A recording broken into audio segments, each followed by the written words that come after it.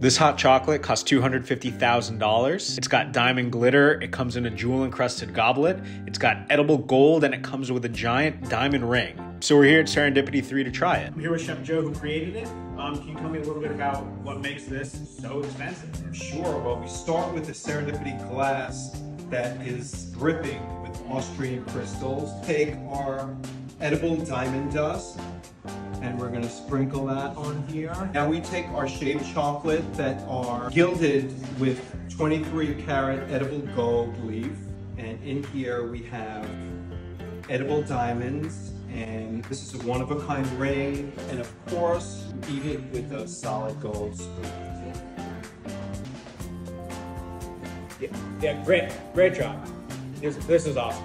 If I had $250,000 to spend on this, which I don't, I mean, it'd be hard pressed to find a better hot chocolate to buy for $250,000, I think.